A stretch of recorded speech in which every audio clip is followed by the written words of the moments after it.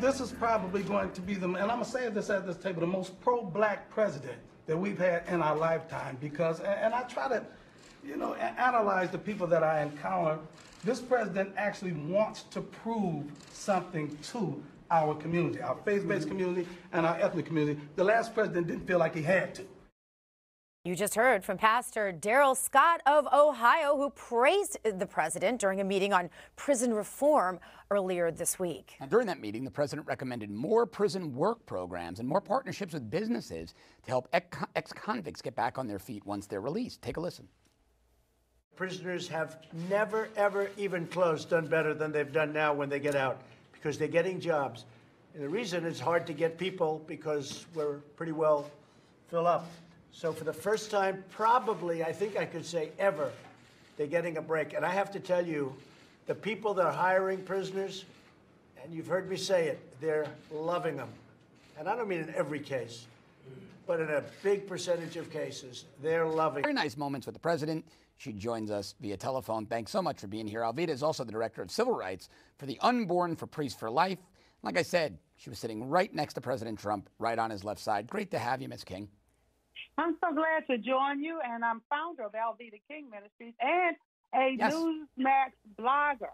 And You are, that is right, you are a Newsmax. For a while. I love it. So such an important fact. Part of the Newsmax family, yes. So honored to have you. And we also have with us Pastor Darrell Scott, whom you heard praising President Trump as the most pro-black president in our lifetimes. Now, Pastor Scott is also the CEO of the National Diversity Coalition for the President. Great honor. I served with him also as a surrogate for the president's campaign. I want to ask you, though, Pastor, I can't resist. This was a very bold statement for you to make, the most pro-black president ever. I know some people would take great exception with you on that, so I want to give you a chance to say why you would make such a bold proclamation. Well, Gina, I'm a very shy person, and you know that. Alveda knows how shy I really am. And so for me to say that... I'm not saying a word. I'm not saying a word. I thought about it. Listen, I was born during Eisenhower's administration. I've been through Eisenhower, Kennedy, Johnson, Nixon, Ford, Bush, Clinton, Bush, Obama, Trump. 12 presidents. Sure. I've never seen one that is as outspoken regarding pro-African-American initiatives, one who is as outspoken and proactive, that is really trying to engage in different activities that are targeted specifically for the Black community. We have a huge urban revitalization initiative that we're doing. Jared is working very, very hard on prison reform. He just gave a thumbs up to a prison sentencing reform bill where they're trying to enhance criminal justice and have criminal justice reform. He wants to do so many things that are targeted specifically for our community, and I just couldn't remember any other president in my lifetime having done so. Yeah, and John, and to add to that, of course, the record low unemployment for varying groups of minorities, including blacks. But I agree. I have to agree with Pastor Scott. Now, Alveda, I've got a question for you. One of the things wait. I want to jump in on that. Please do. I'm a few years older than Pastor Darrell, and he's right.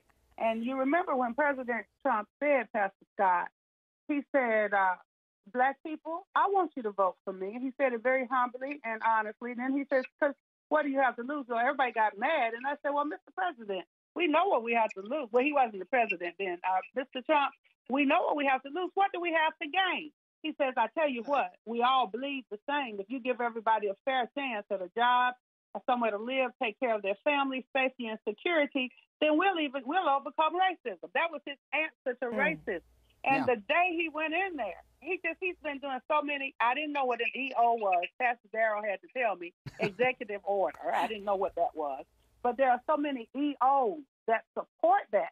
President Trump, as Pastor Darrell is saying, is putting his money where his mouth is. Now, that's inflammatory, Pastor Darrell. You know that. That's very inflammatory. And I would say let us take the more excellent way and be peaceful about this. But I also agree with you. Tell the truth and shame the devil. You know, Alveda, I have to ask you about something. I want to talk about the death penalty and something Pope Francis said. But there was a moment between you and the president at the event yesterday where you sort of patted him on the arm and he patted you on the arm. You know, body language doesn't lie, Alveda. There's a genuine affinity, a genuine friendship between you and the president. Just briefly tell us when and how that developed.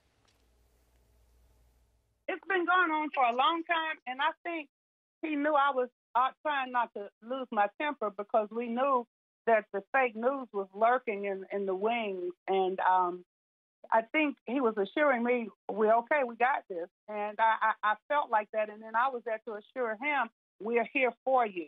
But that has happened many times because not only do I admire the president, his wife, First Lady Melania Trump, is a very brave and beautiful woman. And usually when I go to see anything where they are, I take something to them. And this time I took one of my holiday cookbooks because I was glad to say Merry Christmas again. So I gave them that for their holiday time. But I just every time we're around each other, and Mrs. Trump had those beautiful tears right after he became president at the cathedral there in D.C. And I've been very close to their family, their children. I met some of their children on the campaign trail and did a lot of work there through the National Diversity Coalition with Pastor Darrell and Bruce Lavelle and everybody. So it's been ongoing. It's not new. I just wanted to say that. No, it was a really, really nice moment. It's not a photo op. It's not a photo op. No, we could clearly see that, and it was just a real nice moment. We were talking about it here after the show. All right, let's talk a little bit about the death penalty. Now, Pope Francis declared today that the Catholic Church considers it unacceptable in all cases, every case. Pope added that the Church will now work to eliminate the death penalty worldwide. Pope Francis is the first pope in the history of the Catholic Church to condemn it outright, and the death penalty is currently outlawed in most of Europe and South America. So where do your organizations stand? Pastor Darrell, first you, and then Alveda, love to know where you stand on this as well. Well, we use as a biblical basis for our support of the death penalty, Genesis chapter 9, verse 6, which states, the man that shed blood, by man shall his blood be shed. And that word shed actually means unwarrantedly and willfully. In other words, it refers to cold-blooded murder or premeditated murder at that. I believe the death penalty is applicable in some cases. I think the American justice system and the criminal justice system has to be synchronized to the extent that we do not execute innocent people. But the death penalty, for those that commit heinous crimes, and that is no doubt that they have committed these heinous murders, I think that the death penalty is applicable. The reason given in Genesis 9:6, it says, for in the image of God made he man. And when you murder someone, you cut off their posterity, you eliminate their heritage from this earth, and you mar that image of God that man was created in. So in certain instances, the death penalty, I believe, is applicable. Alveda, same question. Well, I'm an evangelist too, and I can agree with Pastor Darrell on those points. I have a little caveat. Now, I work for a group, Priests for Life. I'm director of civil rights for the unborn there and founder of Alveda King Ministries as an evangelist.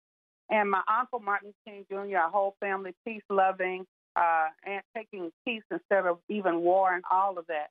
But God hates the shedding of innocent blood, as Pastor Darrell just said, innocent blood. And so in times of war, although war is never ideal, and if we can use the 6 steps of nonviolent conflict reconciliation, we won't even have to have these wars. But when there has to be some type of punishment, the only caveat I would give there, once someone is dead, you cannot evangelize them. You cannot get them to the love of Christ. So I feel as though every effort should be even made to those people on death row. There are a lot of people on death row that don't belong on death row, too. And that's our prison reform, prison reentry, and all that. We have to examine all those points as well. So it's not a cut and dry answer, but you got the Bible from Pastor Darrell, and I'm giving you that as well. But we want to reach everyone with the love of God wherever we can. But innocent babies should not be executed in the womb, I tell you that. Yes, and you've been a fierce warrior on that topic, Alveda. We appreciate both of you so much for joining us today. Thank you both, and God bless you both. Thanks for the opportunity. God bless. Thanks again. Coming up, we sent our very own Bo Dietl out on the streets of New York City to find out what's on your mind. We're going to show you that right after the break.